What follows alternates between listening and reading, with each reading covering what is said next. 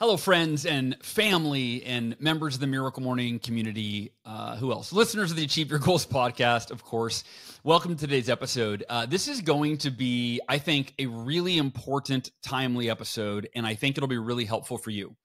And I thought of today's episode as I was driving back from dropping my daughter off at school this morning. And I'm going to circle back to my daughter and kind of the story of what led to me dropping her off, because I don't normally do that in the morning. And I had a lot of things I needed to do this morning. But I decided that was really important for me to take her to school. So I'll circle back to that.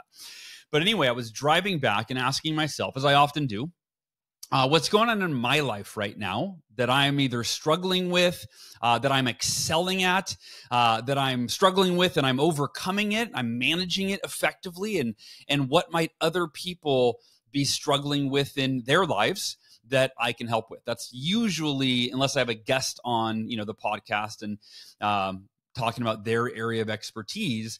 When I do a solo episode, it's usually either what am I learning that I can share with you, or what am I implementing that I can share with you, or what might you be struggling with? And maybe it's based on emails that y'all have sent me, or what I'm seeing on social media, or what's just going on in the world, right? Collective consciousness. What's everybody struggling with?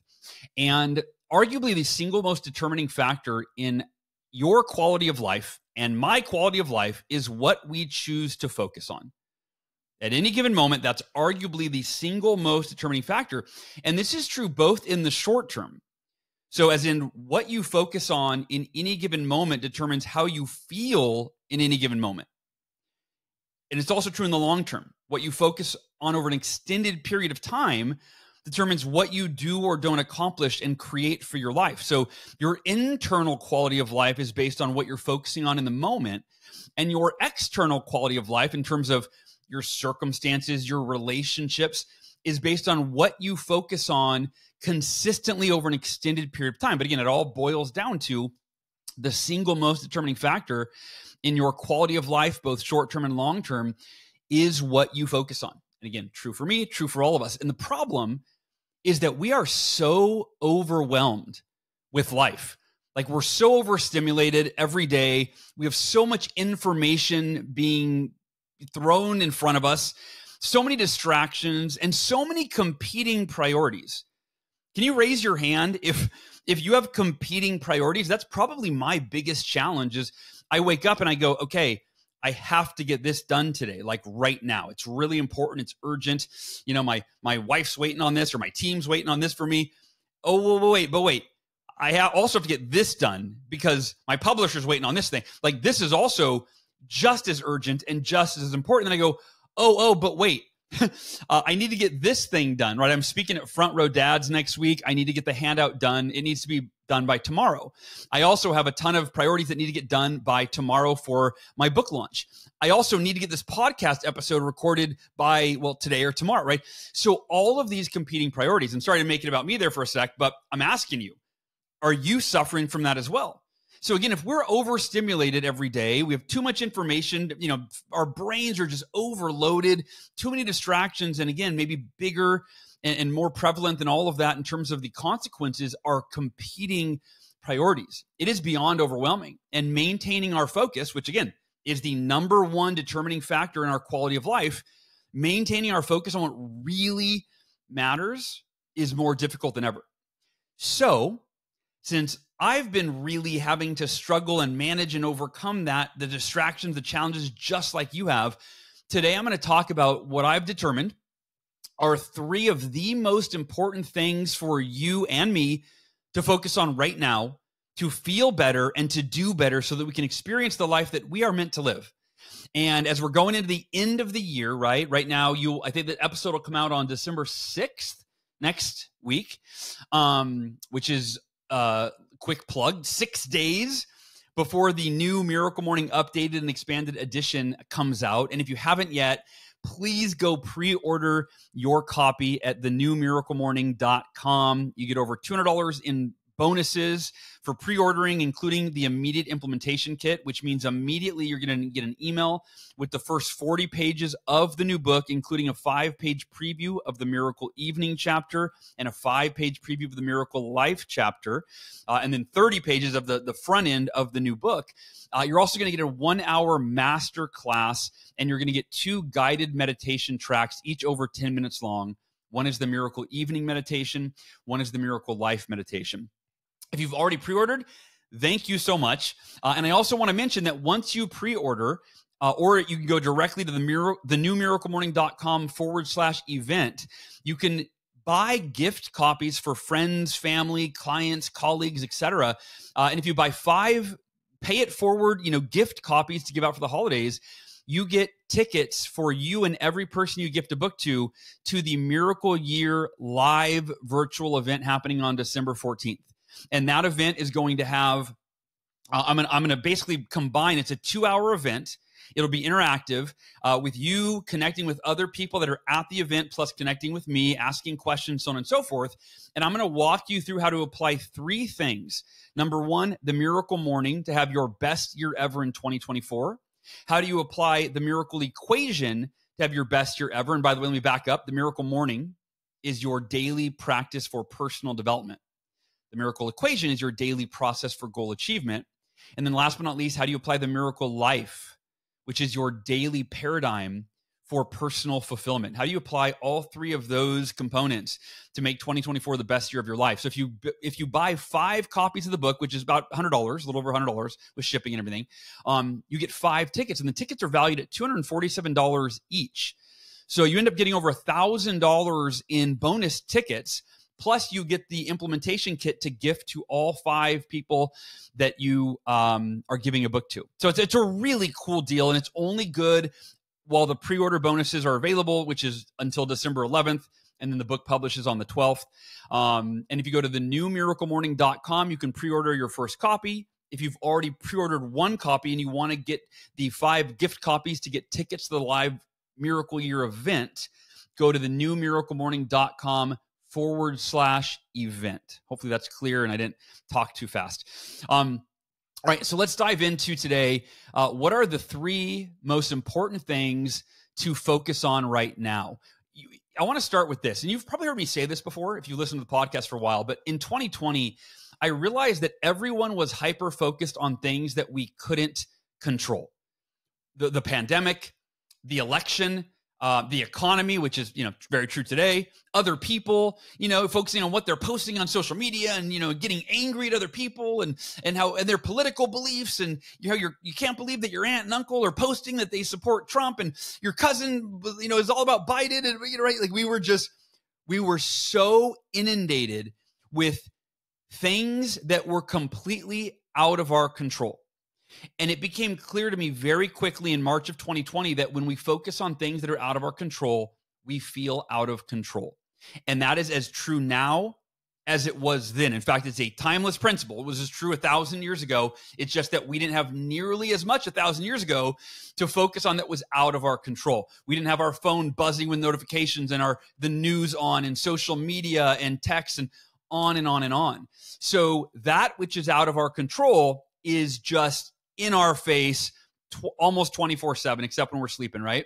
Although maybe you're dreaming about what you were watching on the news. So maybe it is 24/7 for a lot of us. But when we feel out of control, it creates stress, fear, anxiety, and depression. And if you consider that we've had more of that which is out of our control shoved in our face for the last 3 years, it's no wonder that more people are feeling more stress, more fear, more anxiety, and depression than arguably ever before. So what are the 3 most important things for us to focus on right now? I'm going to share with you what they are. We're going to go through each one, but I'm also going to unpack them. So meaning I'm going to talk about why are these each one. Why is number 1, double down on self-care? That's number 1 if you're taking notes. The number 1 most important thing for you to focus on right now for you to do is to double down on self-care. We're going to talk about why. I'm going to give you examples and then how to do it. So here's the why. Because if you don't take care of yourself first, you're not going to be effective at what you need to do, right? You're not, I mean, you know that. If you're not taking care of yourself, you're showing up to your day stressed and you're reactive and you're at the mercy of other people's demands and their priorities get imposed on you. And I'm guilty of, succumbing to that all the time. So this is all of us, right? We all struggle from everything I'm going to talk about today. And so we all need to be reminded of what we need to focus on. We need We need to be reminded of why it's important to focus on that, right? What are the benefits? And then giving examples to go, oh yeah, those examples help me to contextualize this area of focus. And then I'm going to share with you some tips and strategies on how to do it. Every morning, you need to optimize your mental and emotional state so you can show up at your best, right? That's just a given. It's what the Miracle Morning is for. The Miracle Morning is a daily practice that enables you to optimize your mental and emotional state, to review your goals and your commitments, which, I recommend you turn into affirmations so that you're fully present to what you're committed to, why it's a must for you, which actions you need to take, and when. But by doing the savers every morning, going through the Miracle Morning, it enables you to prioritize self-care first thing in the morning. And it's the analogy that is probably overused, is the oxygen mask analogy, but it's overused because it's such an effective analogy, right? If you're on the airplane, they say, hey, if turbulence happens or we're going down and your oxygen mask drops from the ceiling, put yours on first, take care of yourself, give yourself oxygen so that you can be effective to help the people you love that are sitting next to you, right? To help the people that are in the seat next door, to serve others. You have to take care of yourself so that you can be at your best to show up, and not only for other people, but for yourself, right? For you to be effective at the things you need to do each and every day to maintain your life, to improve your life, you've got to start by prioritizing self-care. And for the last 15 years, I'll say this. This will be the first example. When I've endured the most difficult times in my life, my Miracle Morning got me through all of them. The financial crash in 2008, right? That's where the Miracle Morning was born from. Being on the brink of death in 2016 when I got cancer, right? My Miracle Morning literally saved my life by meditating in an optimal state of being healed, of optimizing my mental and emotional state so that I wasn't living in fear, but I was at peace with what I couldn't change. And I was able to foster faith in the possibility of me healing. And I pulled out my affirmations, affirming what I was committed to, why it was a must for me, which actions I was going to take and when. Then I visualized every cell in my body being completely healed. I visualized walking my daughter down the aisle at her wedding. I visualized my son being a grown man and us, sitting on my front porch and talking. I visualized my wife and I growing old together. I visualized a compelling future, which, by the way, that's foreshadowing of one of the three things to focus on today or right now in your life. But I visualized such that I saw not what I was afraid of, which early on, before I implemented the Miracle Morning to beat cancer, those were the thoughts. It was the fearful thoughts. What if I die? What if my kids grow up without me? I was seeing those visions and they weren't serving me. They were leading me toward fear and leading me toward death, if you will.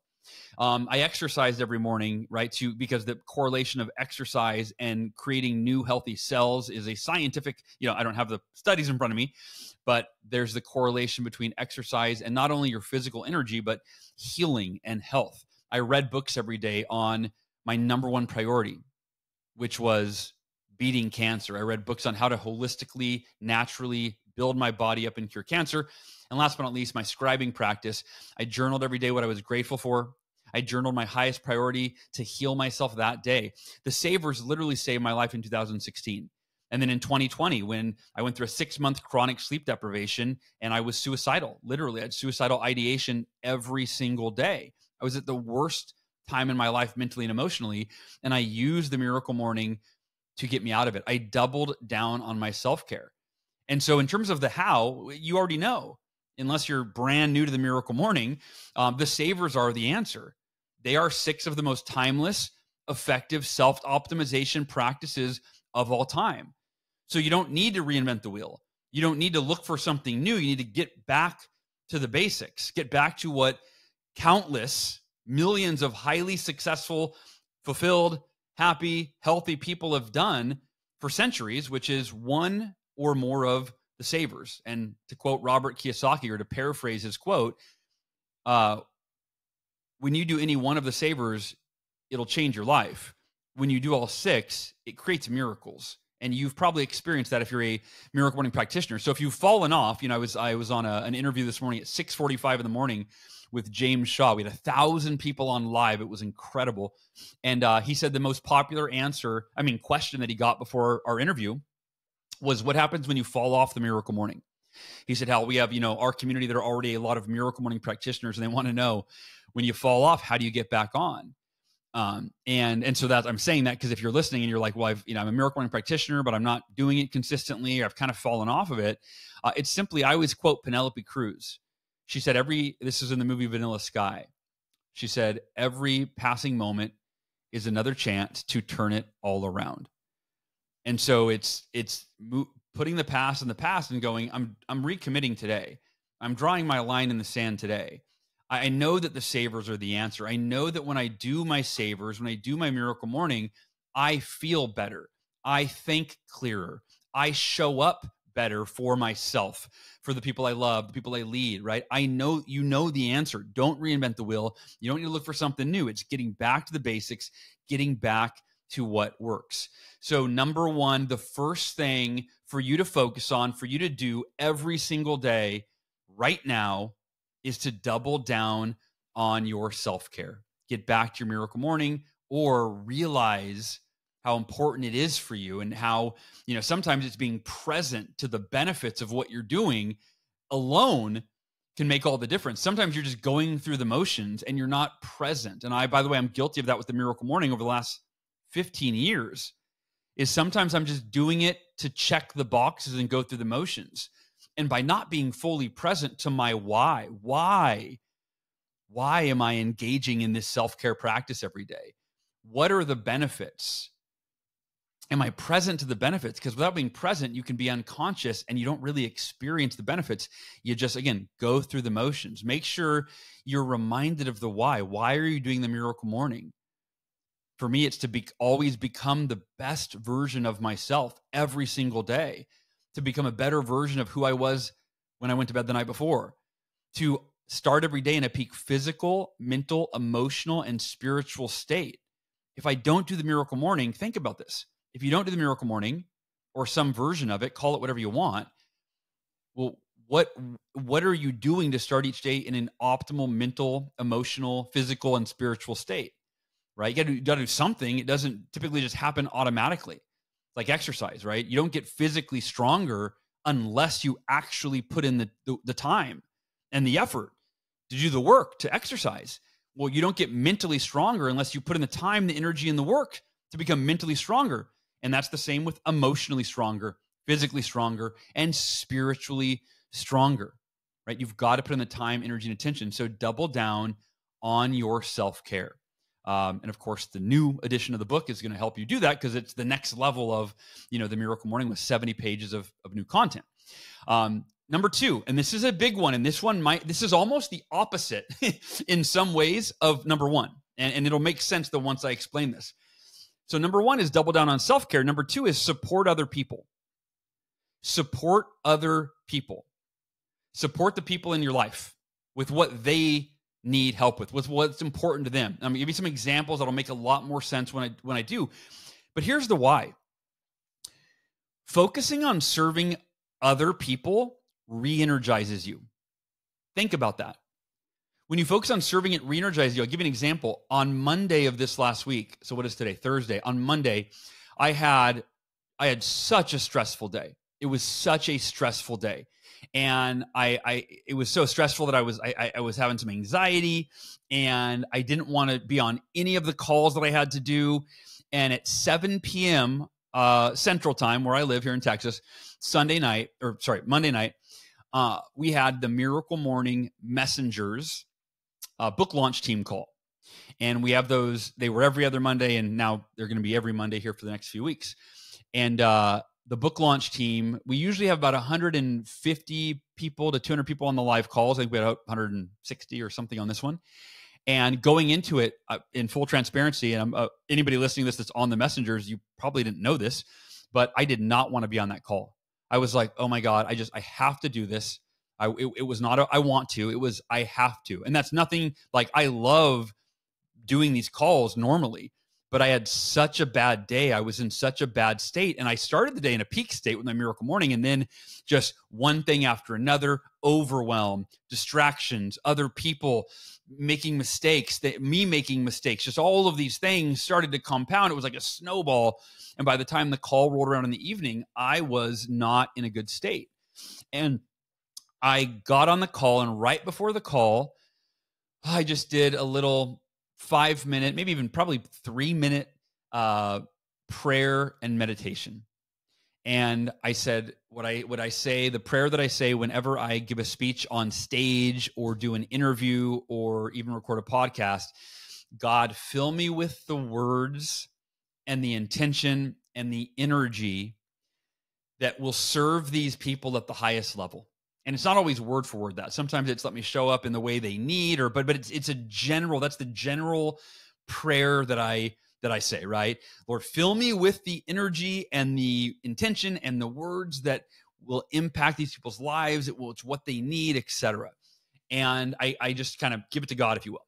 And 99.9%, maybe 100% of the time, what comes through me, and I really believe it comes through me because it's often, I don't think about it. I don't plan it. It's just what comes through me. It's almost always exactly what people need. And here's the point. My prayer was not about me. It wasn't, God, let me show up awesome and impressive so people think I'm great, right? It was, fill me with the words, the intention, and the energy to serve these people at the highest level. And I'll tell you, I showed up on, like, it just, as soon as, we hit go, as soon as the call was live, the Zoom call, it was an hour long, I was on fire. And I was a different level of consciousness than 5 minutes before the call started. And here's my point. What did I just say? Why to support other people? The first reason is focusing on serving re-energizes you. And when I focused on serving the 150 or so people on that launch team, it re-energized me. And I got off the call. I went in the living room, and my wife, Ursula, was here all day at home, and she knew that I was having a really stressful day. And she said, hey, how did the call go? I said, amazing. She goes, really? And my mom was visiting. She was here too. I said, and my mom knew I was stressed out too, having a tough day. And I said, it was amazing. She said, really? What? Tell me about it. I go, well, I just, like, it came, everything that needed to be said just flowed through me. And people shared their stories and how they were sharing the miracle morning as, members of the launch team, as messengers, and the response they were getting from their friends and their family. And, one gal bought 5 copies for her staff. And then another lady came on and said she bought 7 copies for her staff. And they're going to do a book. Another lady said they're going to do a book club for her and her friends. And, on and on. I was so energized. And so I want you to think about that, because I forget it as often as anybody, that when you focus on serving others, it energizes you. That is the first reason to support other people. The second reason is the law of reciprocity. When you add value for other people, they feel inclined to want to add value back to you. When you help others, the law of reciprocity, which is an unconscious law that it's a law of the universe. It's just, it works for all of us. People feel compelled to help those that help them, right? Think about that. If somebody lends a hand to you and helps you, and then they need help, aren't you automatically, naturally, you want to help that person? And for me, it's important that I don't ever help others because I expect or want something from them.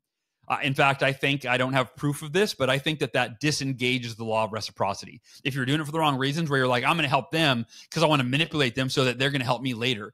If that's your intention, I don't know. I can't prove that it doesn't work, but I always try to come from a place of selflessly adding value for others, because I want my intention to be pure. I don't want it to be about what I can get out of the relationship, right? To me, that's manipulation. That's not serving. So the second reason, though, is the law of reciprocity. It's okay to know that, hey, I'm going to serve others knowing that it'll probably come back to me. I'm not going to keep score. I'm not going to get upset if I help somebody and they don't help me back and go, hey, I helped you. Why didn't you? You're supposed to help me. No, I'm going to just know that if I live a life of service and I'm always trying to help every person I possibly can in every way that I possibly can, that it's going to come back to me. And I can tell you countless, examples of how that has happened for me. One is, well, I don't want to use those as examples, but I help somebody. You get it, right? You help somebody, and then when you need help, they're going to be there for you. And then number three, and this really leads into the examples that I have in just the last few weeks. I'm going to give you these examples and how they've bared fruit in just the last few weeks in alignment with every single thing that I just said, including the law of reciprocity. And this third reason, it creates new possibilities and opportunities. When you support other people, it creates new possibilities and opportunities because it re-energizes the relationship or reestablishes the relationship. And here's a few examples of that. So in the last few weeks, I've been consumed with my own priorities, my own goals, because I've been so overwhelmed with this book launch, so much to do, not enough time to do it, that anyone asking for me to do anything outside of what's in front of me on the to-do list, including my own team, they're like, Hal, hey, can you record these 3 videos? I'm like, I can't. Like my schedule is, I can't. And the other day I realized there are some friends of mine that need help right now. Brian Johnson, I had him on the podcast, right, recently. In fact, twice in the last few months. I love Brian. He wrote the new book, Arete, which beat the #1 New York Times bestseller last week in terms of 16,000 copies sold. And for some reason, he didn't make the New York Times list, which is, I don't know, that's a whole other story. But the point is, I'm like, you know what? Brian's launching his book right now. I can't say I'm too busy to help him because then how would I expect anybody to help me with launching my book? Like, I need to act as I would hope someone else would act in the same circumstance, right? And so I've been helping Brian. I've been sharing his book, and I believe in his book. I love it. In fact, if you don't have his book, Arete, Arete, it is phenomenal. I talked about it on the podcast again recently, and it's a great book. So I encourage you to grab a copy. It came out like, I don't know, a week or two ago. But I started helping Brian with his book. I was promoting it, and it was all sincere because I believe in it. And what do you know? He invited me to come and do a live on his podcast, and he had me on another, like he's invited me on multiple things, and I wasn't doing it for that reason. I didn't even know, I didn't ask for him to help me in those ways. I didn't know that he would because I knew he was in the middle of his book launch, but I just helped him because I genuinely wanted to serve and help someone that I care about and who has a goal right now that I wanted to help with. So I bought Brian's book. I bought a few copies. I gifted some copies. I shared it. I invited him on the podcast, on and on and on. And it immediately, or almost immediately, right? Not immediately, but once he got through his book launch, hey, come on my podcast. Hey, come on this call I'm going to do, on and on and on. And then Giovanni Marsico, this is actually, I love this story because there's a few more layers that I think you'll really get value from. Giovanni Marsico is a friend of mine. But we haven't really connected in probably 5 years, 6 years. It's been a long time. And I found out he was in Austin, and I reached out. Or maybe he reached out. I don't remember which one of us reached out, but it was, let's get together. And you may not know this about me, but I am an introvert. I, believe it or not, I don't like social activities. I'd always rather stay home. And then the weird thing is I always feel better after I do a social activity and meet with other people. It's kind of weird how that works. Like on the front end, I don't want to do it. Maybe you can relate, right? But then when I do it, I feel energized, right? Again, focusing on serving energizes you, but so does just connecting with other humans. We're meant to connect. So I reached out to Giovanni. I was like, hey, let's connect. Let's get a smoothie. So we went and got a smoothie. And we hadn't talked in like 5 or 6 years. And he told me what he was up to. He's making a new, he just made his second movie. You maybe saw me share it. And I started sharing it, right? Hero. It's called Hero. And then he has another new movie coming out next year and another one next year. He makes movies every one a year.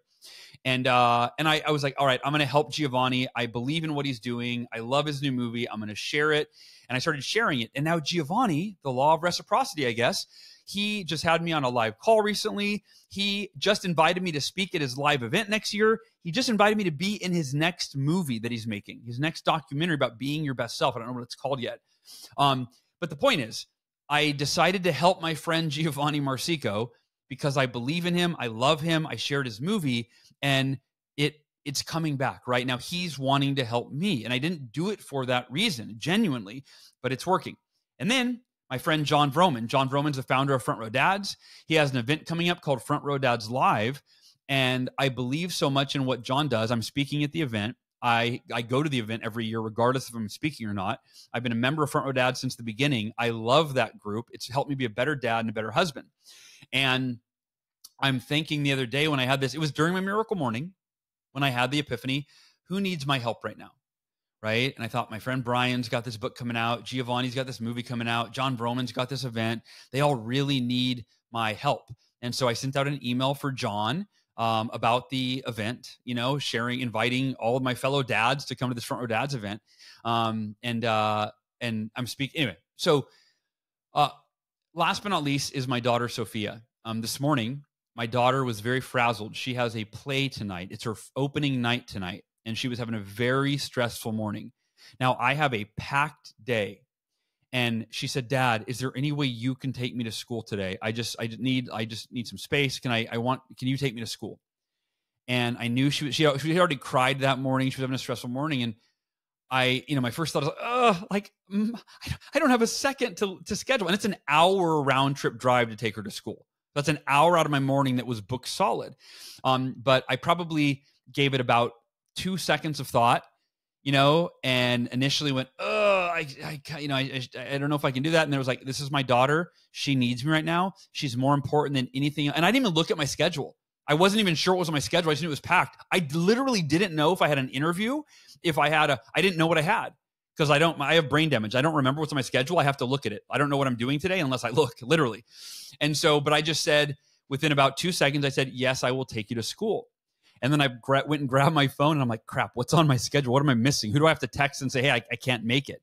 And luckily all it was recording this podcast, which I delayed by 2 hours to take her to school. But I'm so glad that I did.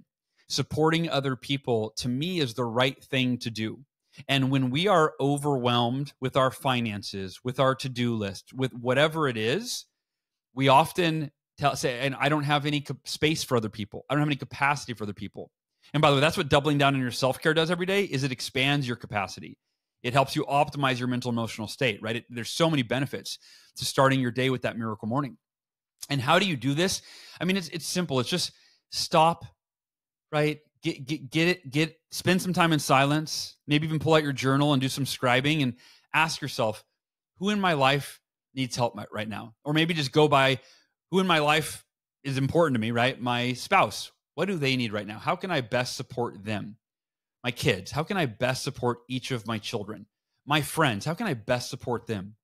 My team members, my employees, how can I best support them? Right? And obviously you don't want to, there is such a thing as overextending yourself. You have to protect yourself. That's why you start the day with self-care. You double down on your self-care first, and then you ask, how can I support the people in my life who need help right now? And number 3, the third thing to focus on is to create an exciting future. Create an exciting future. Why is that? Because when we lose hope for a better future, we lose our inner drive. Our mental health suffers, right? We become fearful and depressed. And here's the thing. None of us know what the future holds. The things you're afraid of that are dominating your mind, your consciousness, may or may not happen. And even the things that are inevitable that they're going to happen, like death is inevitable, right? You know it's going to happen. You still don't know what it's like. You don't know what the future holds. You don't know if the thing you're afraid of, right? Losing your job, the economy crashing, you don't know what the fruit of that's going to be. The worst thing that you fear may be the best thing that ever happened to you. So since we don't know what the future holds, and if you look at the fact that when we have an exciting future that we're anticipating, right? When we go, you know what, I'm working towards this goal, versus, you know what, the world's falling apart, so I don't even know if I should set this goal because the future might not even be what I think it's going to be. I've seen, my daughter's 14 and she's told me her friends are like, what's the point? What's the point of anything? We have nuclear weapon. I mean, it was really depressing to hear her tell me what her friend was saying about, nuclear weapons are pointed at us. And I just told her, I go, sweetie, that's been the case for, decades. There's always been the threat of nuclear weapons. There's always been the threat of, of death, of the economy crashing, of you name it. But we're still here. Humanity's still here. We're still going. And so since we don't know what the future holds, but we do know that when we're working towards an exciting future, even though we don't know what the future holds, meaning we don't even know if the exciting thing's actually going to happen. If the goal that we're excited about, we don't know. What we do know is that we feel better and we do better in the moment. When you have an exciting future that you're anticipating, hope for a better future, and you might not know the time frame. Like you might know that the next few years are going to be hard. But after that, it might be the best time in my life, right? You may not know. We can't predict the future at all. You can't predict the timeline. You don't know if you're going to win the lottery tomorrow. You don't know. We don't know. But we do know that when we have a future that we're excited about, a goal, a dream, something we're working towards, an event, whatever it is, time with our loved ones, something that we're looking forward to in the future, we feel better and we do better in the moment. Meaning, when you create an exciting future, first in your mind, then on paper, then through your actions, right? But when you create that exciting future, just the possibility of it, you improve the quality of your life now. Some examples. I'm actually going to turn to you for the examples. Think of any time in your life when you were working towards an exciting goal. Think about it, just any time when you're working towards a goal. Or when you were looking forward to a concert, an event, a birthday, a wedding, Christmas, right? I call that I didn't invent this, but it's the anticipation principle. When you have something that you're positively anticipating, you feel better in the moment, right? You feel better, you do better. So think of a time in your life when you were working towards an exciting goal. How did you feel each day when you woke up and you made progress towards that goal, right? When you woke up and you go, okay, I'm gonna do one thing today that's gonna move me closer to the goal, closer to the dream. Maybe it's just a baby step. Maybe it's just a little bit closer. But how did you feel when you were working towards an exciting future? When you woke up and you made a little progress, it feels good. You feel better. You do better. Now think of a time when you didn't have anything exciting you were looking towards. Anything. And maybe that's right now for you.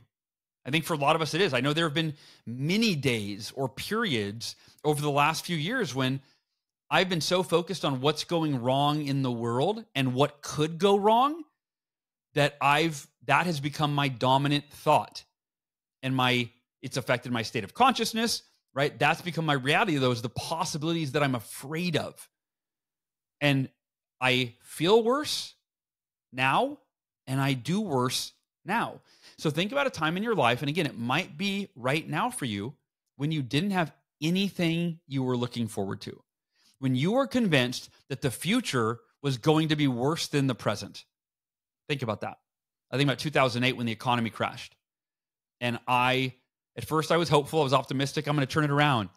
And then I lost another client, and my income dropped further and further, and I went further into debt and further into debt, and the economy got worse and worse and worse, and the news got worse and worse and worse, and the prospect of what I thought was going to happen and go wrong became more and more and more real because I was experiencing it. Now I'm losing my house. Now I'm in credit card debt. Now my credit score is plummeting in 2008. Think about that. So that's probably the best example I can give because you can apply that to right now, right? Oh, the economy is terrible. It's getting worse. Inflation's happening. War, on and on and on. There's so much to be afraid of. There's so much that could go wrong or that is going wrong. Like not could, for sure. For sure. These things are like, you could go, hey, I can pretty much anticipate that the housing market's going to go a certain way. Down. The economy's probably going to go down. Inflation's going to keep going up, right? So there's certain things that are like inevitable. It's not just possibilities. It's like, this is going to happen. In 2008, same things. Banks are failing. Housing market's crashing. However, you're just not looking far enough ahead to create an exciting future, right? Meaning the mindset is, hey, yeah, there's a storm. It's here now, and I can see on the right. It's going to get worse, but I'm going to survive the storm. And the future is going to be incredible. The storm will pass. It always does. It always has, and it always will. The storm will pass. if I can endure the storm, which I can, you can. We have a 100% track record of being, surviving, thriving, getting through every challenge we've ever faced. And that is a very good evidence that you're going to make it through everything else. So again, if you're afraid of the future, you're just not looking far enough out. Life happens in seasons, right? There are winters, and we're going to make it through the winter, and the future is bright. And you have to maintain that. You have to create that exciting possibility. You have to keep working towards meaningful goals, even if you're not sure if or when they are going to happen. You've got to work towards those goals now. And again, we don't know what the future holds. At the start of this year, I created an exciting future by committing to release the updated and expanded edition of the new book, The Miracle Morning. For the first half of the year, I actually updated the book. I was excited. I was writing the new book. I was updating it, the original. I was changing it. I was adding to it. And then the second half of the year, it was about focusing on doing everything in my power to let people know about this new edition so the book can impact as many people as possible, right? Even though, and what that did, by me creating an exciting future as opposed to being fearful over the future, because think about this. The negative possibilities of the future didn't disappear when I set a goal. The negative possibilities of your future, of our collective future, they don't disappear when you create an exciting future in your mind, meaning you set a goal. You decide to improve yourself or an area of your life or to work towards something important, meaningful, even though you don't know if the rug might get swept out from under. You don't know. But like Jim Rohn said, the purpose of a goal is to inform your behavior now. You feel better when you're working towards an exciting future, and you do better now when you're working towards an exciting future. That's why you create it. And how do you do it? First in your mind, second on paper, third in your actions, right? So in your mind, ask yourself, what would you really want? And what would you attempt if you weren't afraid, if you weren't living in fear? And you could erase, okay, let me just suspend the fears I have or the knowledge I have of what is going to happen in the future that is scary. I'm gonna move that to the side, okay? And I'm just gonna go, okay, if I wasn't afraid, what would I attempt? What would I do? And I'm just going to allow myself to, then I'm going to pull out the paper, right? So you start in the mind with giving yourself permission to consider a better future, an exciting possibility. Knowing the time frame, you might be off. You almost always are, because you're not a fortune teller. You can't predict the future, right? Your 1 year goal might take 4. My 1 year goal, to sell 1 million copies of The Miracle Morning and change 1 million lives one morning at a time, that was my 1 year goal.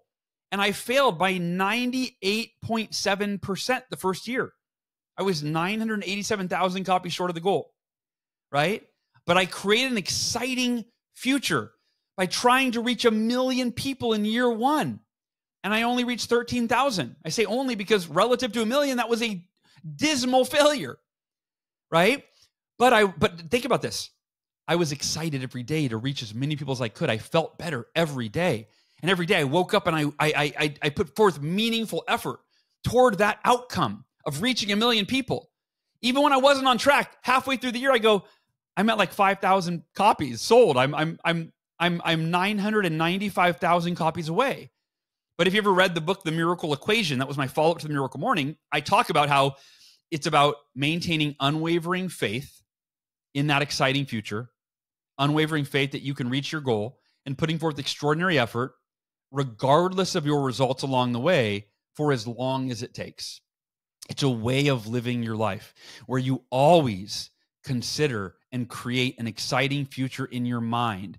Then you pull out a piece of paper, right, or a Microsoft Word document, and you brainstorm. You think on paper. You write down, what would I do if I wasn't afraid? Maybe you write that question down and just start brainstorming in a journal, right, or on Microsoft Word. Think on paper, get it out of your head, and consider what's possible. If you weren't afraid, what would you attempt? What would you do? What would be exciting? What are goals that you've put on hold because you've been so consumed with that which is out of your control? You've been so afraid watching the news that you're paralyzed with fear. And so you're not taking action on the things in your life that you decided at one point you really wanted. It's time to revisit those things. It's time to recommit to doing the things today that move you in that direction, no matter how long it takes you to get there. And that leads to the third part of how you create the exciting future. It's the actions. Take baby steps.